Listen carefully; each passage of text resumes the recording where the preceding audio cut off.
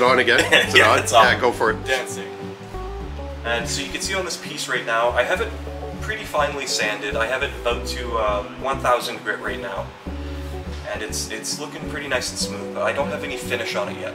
There's no oil, there's no stain, nothing on it. So what you're seeing here right now, this is what butternut looks like in its raw, natural form, just having been shaped. You can see on the back here what it looks like when it's not quite sanded down yet. I really love carving with butternut. It's my favorite wood to work with, to be honest. The butternut trees around New Brunswick, they're in a tricky situation. There's a specific type of canker.